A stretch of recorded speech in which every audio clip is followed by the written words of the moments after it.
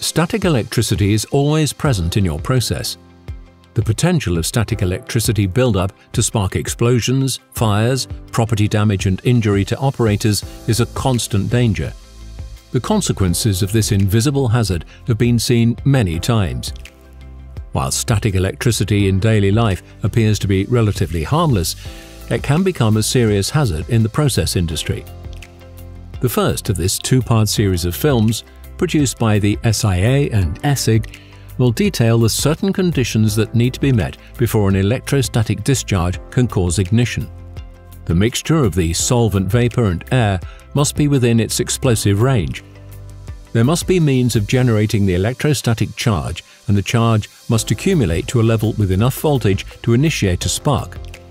Normally, the spark jumps across a spark gap, but other discharges can occur, such as brush discharges from a charged surface. The risk due to this hazard can be minimized by controlling the accumulation of electrostatic charges to safe values, the rate of generation and providing a means of dissipation, or by eliminating the presence of a flammable vapor-air mixture. This section of the film will deal with the sources of static electricity and how they are generated and discharged. Part 2 highlights good operating practice to minimize charge buildup, including the installation of earthing and bonding, use and testing, technical support, codes of practice and legislation. This overview aims to increase awareness of the hazards among solvent users. Static electricity can be generated by liquid movement, such as flow, mixing, pouring, pumping, filtering, or agitation, where the movement separates electrical charges which may accumulate in the liquid and containment systems, such as pipes, tanks, drums, and road tankers. If either of the materials is an insulator or the plant is isolated from earth, electrostatic charge will accumulate. A good example is liquid flowing through a metal pipe.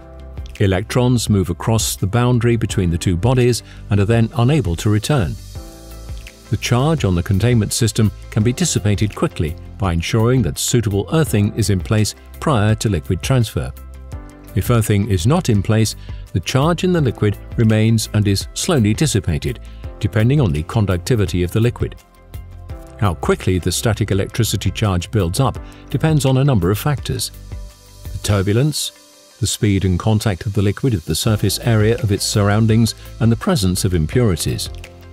The amount of charge remaining after a given time depends on the amount generated and the amount dissipated.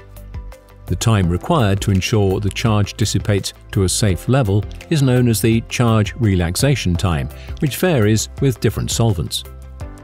Turbulence from high flow rates, splash filling, or free-falling liquids greatly increases the charge accumulation beyond the level generated in pipes. Filters can generate as much as 5,000 times the electrostatic charge generated in a pipe because of their large surface area. Dispersing operations can be particularly hazardous due to the extremely high rate of charge generation when particulates are present. Mixing or agitating non-miscible liquids can also generate high charge rates. Poor conductive liquids can spark in the vapor space to an exposed agitator blade or to a filling pipe. The electrostatic charge built up in the liquid will dissipate by migrating from the liquid to an earthing point, with the rate of dissipation depending on the liquid's conductivity. The slower the rate of charge generation, the more chance it has to dissipate and avoid reaching a level of sufficient to cause an electrostatic discharge. While static electricity generation cannot be eliminated, its rate of accumulation should be minimized, although this is not always possible for some end users, such as spray applications. In pipes, there are recommended safe maximum velocities for various pipe diameters. The second part of this film will focus on the practical measures that can be taken to prevent the build-up and discharge of static electricity to reduce the number of serious incidents. We thank you for joining us with this presentation. For further information, please visit our comprehensive websites.